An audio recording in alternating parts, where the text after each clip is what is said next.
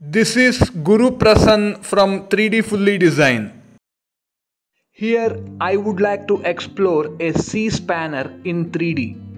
This is also named as hook spanner or bicycle spanner. These spanners are mainly used for lock nuts. Here you could see the hook spanner application. Material of construction is mild steel and manufacturing is through laser cutting. These are reference pics for laser cutting through which these spanners were made.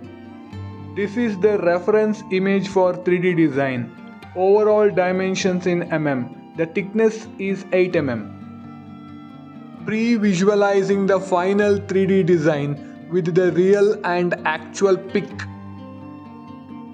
We do 2D and 3D trainings for students. By referring this image, I will make the base sketch. Starting from the origin, sketching an arc of radius 40, another arc of radius 56 and connected lines for C shape of the hook. Applied appropriate dimensions and relations. Sketching for handle portion of the hook. Drawn parallel lines of 35 width and connected.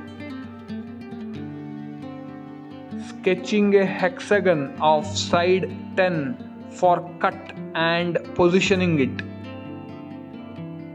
Sketching a half hexagon of dia 20 for cut and adding 2 rounds of radius 10. Sketching done and it is fully defined with dimensions and relations. Let's solidify the sketch to a thickness of 8 mm.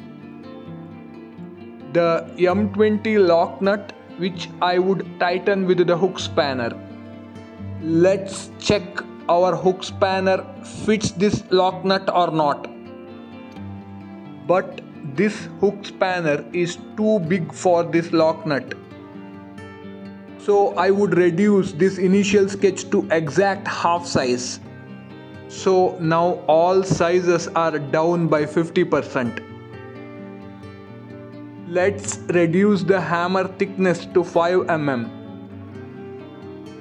Now it almost matches the lock nut, but still some gap on the right.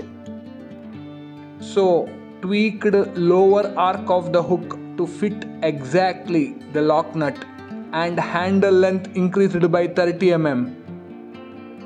3D fully design punching done on the front face of the spanner. AISI 1020 steel material applied and final approx weight 72 grams. Manufacturing through laser cutting.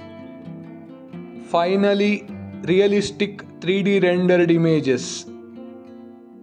This is about my certifications.